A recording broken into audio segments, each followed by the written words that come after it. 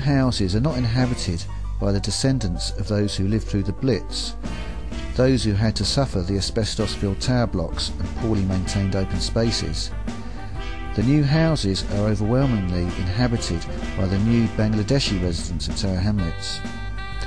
My old local pub, the Bricklayers Arms, is now a pile of bricks. Even the local synagogue, once regarded as a cathedral for the local Jewish population, has been converted to flats. As the old East End community dwindles in size and vigour, so the traditional East End pub is fast becoming a thing of the past. For example, the Green Man in Bethnal Green, which we used to use sometimes as a boozer, is now part newsagents and part Asian fast food outlet. This is not an isolated example. Other pubs have been firebombed as their very existence is offensive to the local Muslim fundamentalists. The Artichoke in Stepney, where we used to have branch meetings, is now boarded up as they have no customers. I've mentioned Brick Lane several times, and here it is. Various nationalist groups used to sell papers here for 30 years or more on Sunday mornings. Indeed, it was probably the most famous nationalist sales pitch in the country.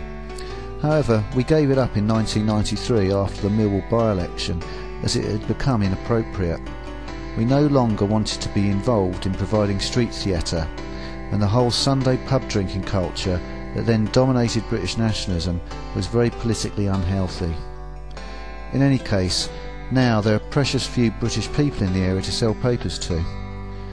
I was interested to see that the remains of nationalist stickers were still in evidence on the walls nearby, however.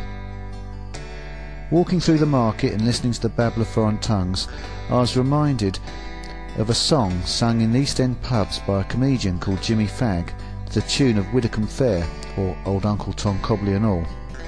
He renamed it Whitechapel Fair, and it went, "I went to Whitechapel to go to the fair, but I was the fairest one I could see there. Bus drivers, shopkeepers and locals and all, but I didn't see a Londoner at all."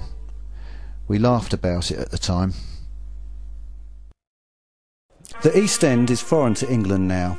It's an alien place for English people to live, and there's no room for the old East End culture to survive.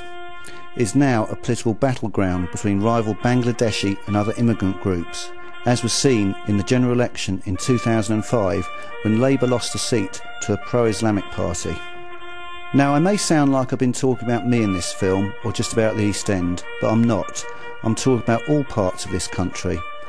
All areas of Britain either are now or will be in the very near future facing the same problems and challenges that overcame the East End. We've spent a lot of time during this film in cemeteries, which is somehow apt because the East End is a dead place, dead for the English people. The only white people left are some yuppies who merely live there temporarily. You have old people who have been rather tragically abandoned and left there, a very few decent types who can't afford to move, and you get some people who have effectively made their peace with the multiracial society and live a semi-criminalised existence. There's a Clint Eastwood film called The Outlaw Josie Wales, based on a book called Gone to Texas. It's set in Missouri after the American Civil War, when the local southern people were chased out of their homeland and forced to flee to Texas by carpetbaggers and jayhawkers. Effectively in the East End today, there's GTE marked on the doorsteps, gone to Essex, because the East End, the white people, the English people of the East End have fled lock, stock and barrel out to Essex. There are important political lessons for us to learn with what happened in the East End. By the time we engaged in serious community politics and stopped engaging in the self-indulgent activities that characterised the 80s and early 90s, it was too late. We must apply these lessons in the other areas around London where it's not too late, and in the rest of the country.